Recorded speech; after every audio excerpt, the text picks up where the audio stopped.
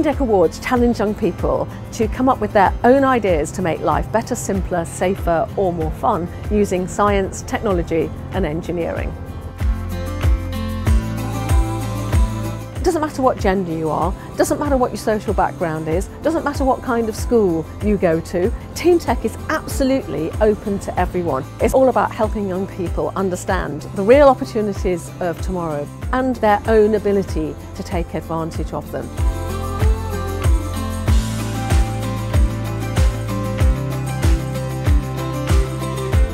So we've created an app and a website which helps to prevent the number of old age pensioners from getting attacked by hackers. Our project is a sustainable apartment for a disabled person in a wheelchair actually, and it helps end climate change and the London housing crisis.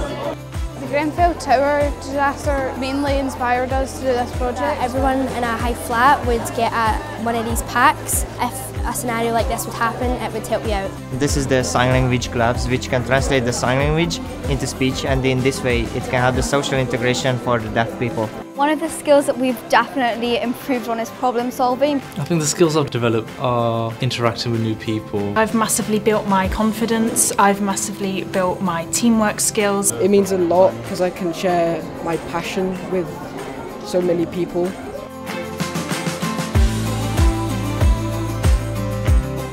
It really doesn't matter today whether you win your category or whether you don't.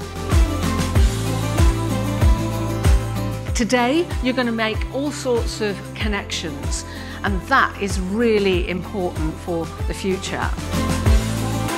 The TeenTech Awards is a competition, but it really doesn't have to be a competition. You can win, you cannot win, but you walk out with this amazing experience having met really cool people. So that's the most important part of it. This is obviously the future, so if you get with it now when you're younger, then you can be part of the future when you're older.